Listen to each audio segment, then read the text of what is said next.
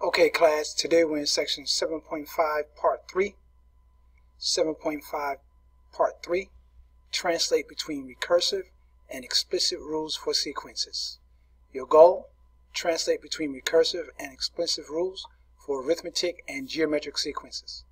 The box below summarizes the recursive and explicit rules for arithmetic sequences with common differences D, and for geometric sequences with common ratio R. Okay, let's get the key concept in our notes. Sequence formulas. Recursive formula for arithmetic, a sub n is equal to a sub n minus 1 plus d. The explicit formula for arithmetic, a sub n is equal to a sub 1 plus n minus 1 times d. For geometric, the recursive formula is a sub n is equal to r times a sub n minus 1.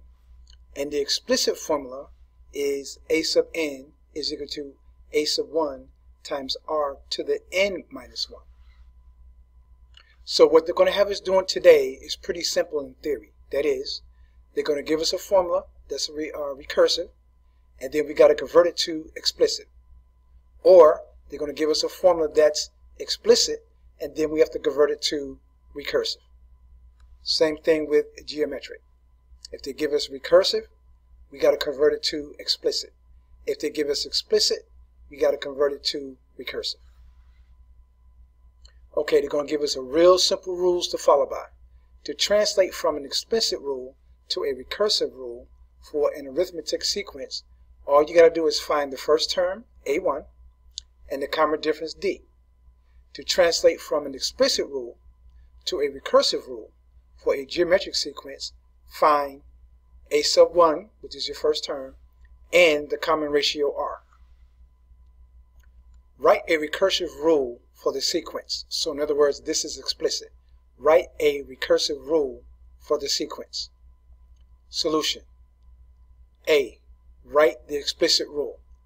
A sub n is equal to negative 6 plus 8n. Substitute 1 for n. So in other words, find the first term. Substitute 1 for n. So n becomes 1.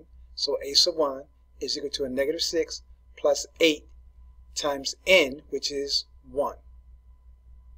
8 times 1 is 8. A negative 6 plus 8 is equal to 2. Alright, so then we found that our A1 term is 2. Now it tells us the coefficient of n is d, the common difference. So we go back up here, we look at 8 times n. The coefficient is 8. That means that our common difference is 8. The coefficient of n is 8. The coefficient of n is d, and 8 is d. So d is equal to 8. Now we can write our recursive rule based on our formula. A sub 1 is equal to 2, comma, a sub n is equal to a sub n minus 1 plus 8. We finished that particular problem.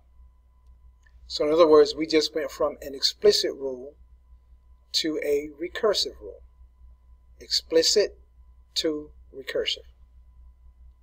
Okay, now in example B, we're dealing with the explicit rule for a geometric function. A sub n is equal to a negative 3 times 1/2 to the n minus 1. Substitute 1 for n. In other words, find the first value. So a sub 1 is equal to a negative 3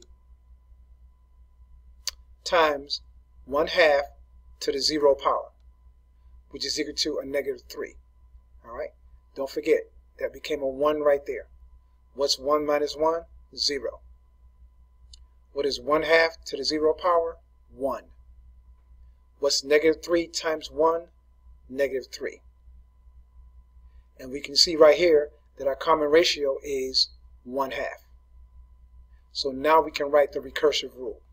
A sub 1 is equal to a negative 3, comma, a sub n is equal to 1/2 times a to the n minus 1. To translate from a recursive rule to an explicit rule for an arithmetic sequence, find the common difference, d. To translate from a recursive rule to an explicit rule for a geometric sequence, find the common ratio, r. Example 2. Translate from a recursive rule to an explicit rule. A sub 1 is equal to a negative 5. A sub n is equal to a sub n minus 1 minus 2. Solution.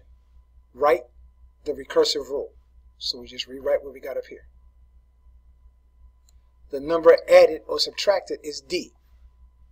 That's the negative 2. So the common difference is negative 2. Substitute negative 5 for a1 and negative 2 for d. So a sub n equals negative 5, that was our first term, plus n minus 1 times a negative 2, which is our common difference. Alright, so you can see we're going to end up with a sub n is equal to a negative 3 minus 2n. Now all our math was done right here. Now for those of us who can't see that, let's take a good look. A sub n is equal to a negative 5 plus n minus 1 times a negative 2. I must distribute this negative 2. So a negative 2 times n is a negative 2n. A negative 2 times a negative 1 is a positive 2. Alright, so now I have negative 5 minus 2n plus 2.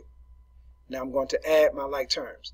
A negative 5 plus 2 is going to give me a negative 3. And I bring the negative 2n down. And so now we have our answer. Okay, B. A sub 1 is equal to 10. A sub n is equal to 2 times a sub n minus 1. That's our recursive rule. Okay, we got to go from recursive to explicit. Alright, now, the coefficient of a sub n minus 1 is r. The coefficient of a sub n minus 1 is r. So here we are right here, a sub n minus 1, and the coefficient is 2. So in this case, r is 2. That's our common ratio. Now we substitute 10 for a1 and 2 for r to write the explicit rule. So a sub n is equal to 10, don't forget now, that was our initial value, is equal to 10 times 2 raised to the n minus 1. After doing that, we are finished. Okay, let's complete problems 1 through 12, and let's do all of those. Problem 1 through 12, let's do all of those. All right, thanks.